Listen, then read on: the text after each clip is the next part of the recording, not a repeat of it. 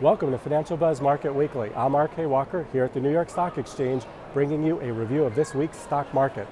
This was a holiday week with the markets closed Thursday for Thanksgiving and only open for half a day on Friday. Nevertheless, that didn't stop the upward march, with the NASDAQ Composite Index reaching 13-year highs.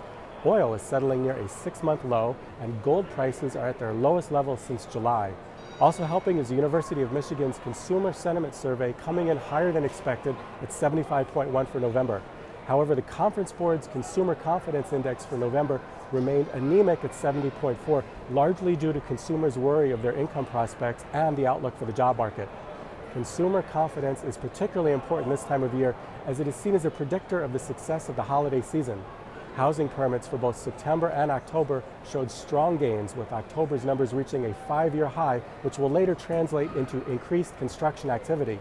The Cash-Schiller index of home prices in 20 cities also climbed 13.3% in September compared to a year ago. Now let's take a look at some stocks.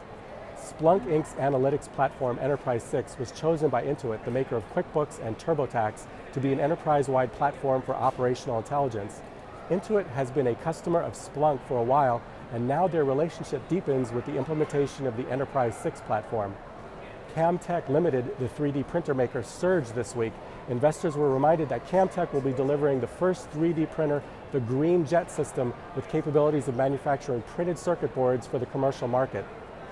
Cubist Pharmaceuticals Inc. announced Phase 3 results of their antibiotic drug, ceftazolane tazobactam, meant for treating complicated urinary tract infections.